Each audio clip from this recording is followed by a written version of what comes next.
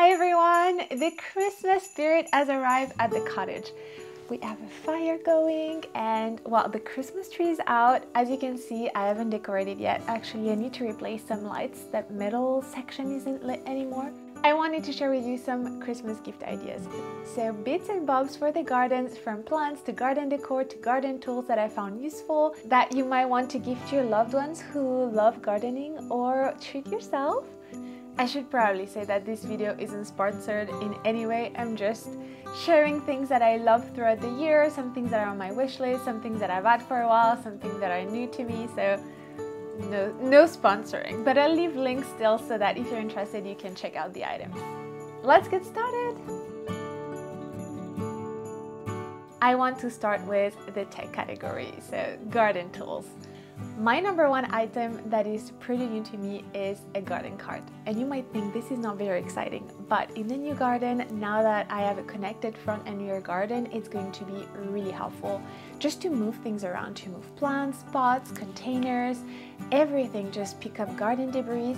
I opted for a very versatile, I was gonna call it convertible, for a very versatile option with a plastic base so that I could transport everything I needed, but also a mesh cart with metal so that if I needed to hose down things or just I don't want rain to accumulate there, I can also have that option. And I can also remove the sides and use it as a flatbed. This is a fairly recent purchase because before we had a small garden and there was no room for a garden cart, but it has been a life changer during the move. We've been able to move so many containers.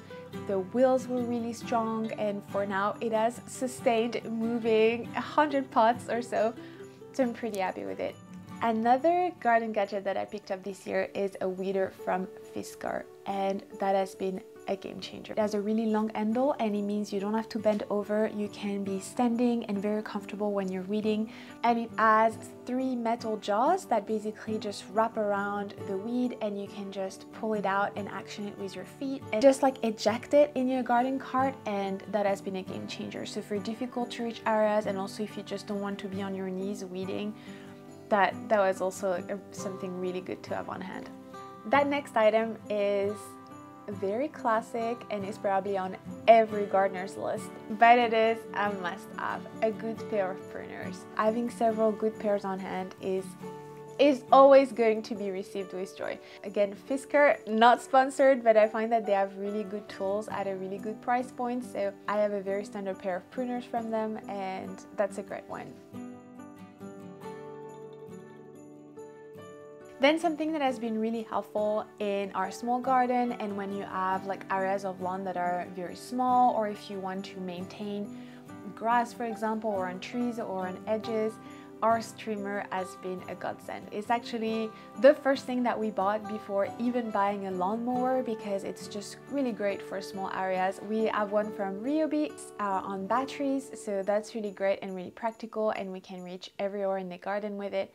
And that has really been a purchase that we have not regretted. Our Ryobi streamers have lasted us for years now. The only thing that you need to replenish is, of course, the spool, but impeccable. Another thing that I would put on your list is a cold frame. Well, the one that I have in mind is pretty small. It's the one that I've been featuring in my videos. It's been really convenient for small plants, for seedlings, just to have something close to the house. For example, if you wanted to grow some herbs. So whether you have a small space or a big space, that could still be something that's really useful. You can paint it a specific color to customize it. Of course, cold frames come in a range of sizes. So again, down to budget and to space, but I couldn't be without mine. Now for some pretty things. I feel like when you love your garden, you never have enough garden decor and beautiful things to put there. So next on my list would be pretty containers. You can never go wrong by selecting something that's a little bit special or unique. If it's a specific material, if it's a specific shape, like an urn. I, for example, myself love old age metal urns, so I know I would love to receive that as a gift. But there's a range of planters and pots and containers out there. If the person you're gifting for likes antiques, you may want to pick up a French Victorian antique planter, or if they're more into modern containers, you can also pick up something that's really brand new, really showy. Something that takes up a little bit less space but that's still very lovely to have are beautiful garden stakes. You need stakes to keep your plants upright, you know, if you have a lot of rain or if just they are top heavy. There's a range of plants that needs to be staked, and why not make something utilitarian really pretty? I have a couple of options that I've loved using throughout the years. I love the stakes by Paul Cox. They are absolutely beautiful. I don't know if they ship outside of the UK, but I have two, an artichoke one and a flower bud, and they come in a range of colors and in a range of shapes, and I think they're just the loveliest gift, and definitely one that I would recommend putting under the tree. Also some pretty plant labels, either for the allotment or one that you can customize, so in copper, or where you can write with chalk on them. I feel like we never have enough pretty labels to remember our beautiful plants. And those would make for lovely stocking fillers. Of course, we couldn't talk about garden decor gift without talking about some form of garden art. So sculptures, beautiful bird feeders, anything sculptural for outdoors, a beautiful mirror, a beautiful table centerpiece, anything to decorate the garden. I fell in love with these beautiful bird sculptures from Metal Bird. Friends of ours gifted us a beautiful pair of swallows and we absolutely love it. It's super easy, all you need is a hammer and you can set it in any wood, some trees, some fence. It's just really beautiful to walk around and see that in your garden. It just creates a little bit of whimsy, and I just love that. Oh, in terms of garden decor, I guess it's not really garden decor, but it's more home decor. I would say a pretty vase. Anything beautiful to display flowers would be an amazing gift. Actually, I can show you a couple of examples. For example, this one I picked up at a beautiful antique fair. So it's just like a very simple terracotta one. I also have some more polished ceramic vases that are really beautiful. So there's really a vase out there, a container to arrange flowers or just to display some beautiful branches for everyone. And now let's talk garden attire. What do you wear every day when you garden? One of my best recommendation would be get yourself a pair of hunter boots. I've used the small Chelsea ankle boot for a little while and now just recently switched to a short boot, kind of like mid-calf length. It's just really comfortable. I absolutely love the stitching detail and the thicker sole. I use them every single day in the garden. They're easy to get in and out of. Keep my feet dry. Also with hunter, what's really cool is that you can add an insole with a bit of fur if you want your feet to be like extra cozy and extra warm. Definitely a great option to keep your feet nice and warm and toasty in the winter. For the summer, I really love garden clogs. I love this pair from Egg with a beautiful Kew garden print. I've had it for years. They are so easy to slip in and out, just to run a quick errand like 5-minute deadheading or just putting the bin out, whatever the case may be. They're just so easy to get in and out of. And you probably have seen me a fair bit with my socks in them. Not the sexiest look, but still very useful in the garden. Another one of those garden essentials to me are gloves, and I go through so many pairs, but I recently picked up a beautiful leather pair that really protects me well when I deal with roses or just when I have to pick up heavy debris or deal with a lot of like heavy wet dirt. They keep my hands fairly dry. They're beautiful gloves by Kent & Stowe. Just having this slightly thicker pair of leather gloves has been really great. So another stocking filler for you. If you've watched my videos for a while, you know that my garden uniform includes an apron.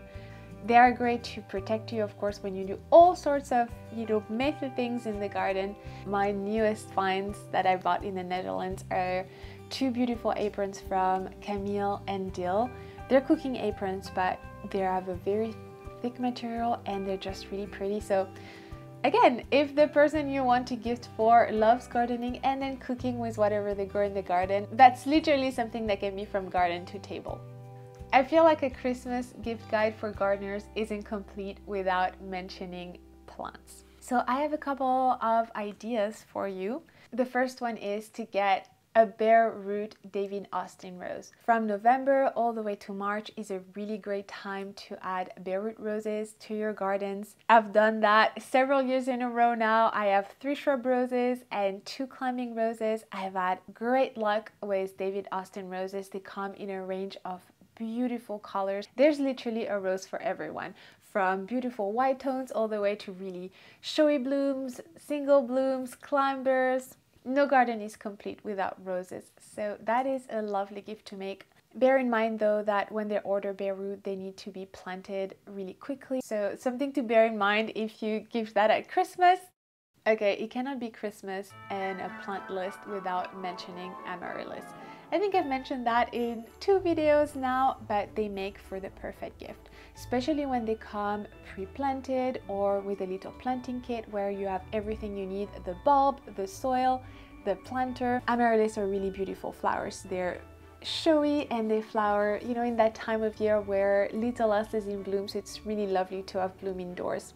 Again, they come in a range of colors, typically more in the whites, pinks and reds, which is perfect for Christmas.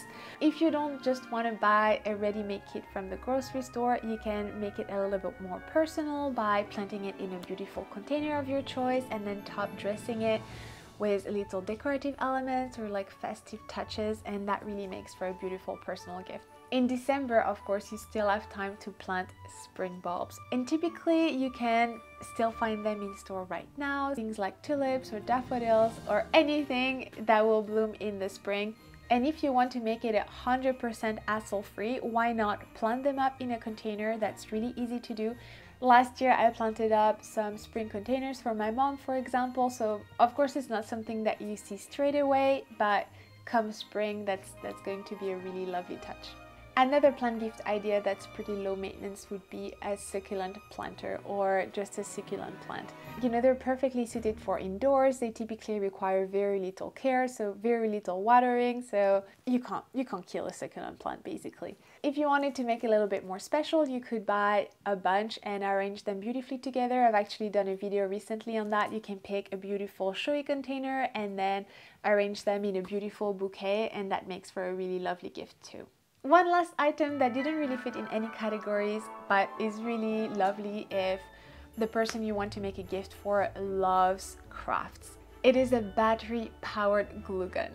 I love the one that I got from Ryobi. I've used it to make so many wreaths and so many decor projects. I actually used it very recently to make an autumn wreath. It's just really great because you can set it there. I have to say that it's a little bit heavier than the one I had before. Also, the glue sticks that it takes are pretty massive. If you have someone in your life that loves crafts project and has been complaining about their wired glue gun or doesn't have a glue gun yet, well, you should totally get them one. It's life-changing.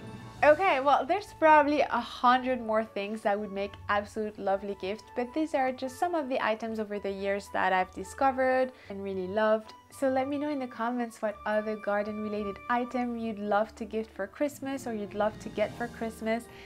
Thanks for watching this video. I hope it was helpful and that it gave you plenty of ideas to treat your loved ones or yourself for Christmas. I'll see you next week. I have some garden updates to share with you. As you know, we've moved. It's a new house with a fireplace and it's time to get started in the garden. So we'll do a bit of that next week. See you there. Bye!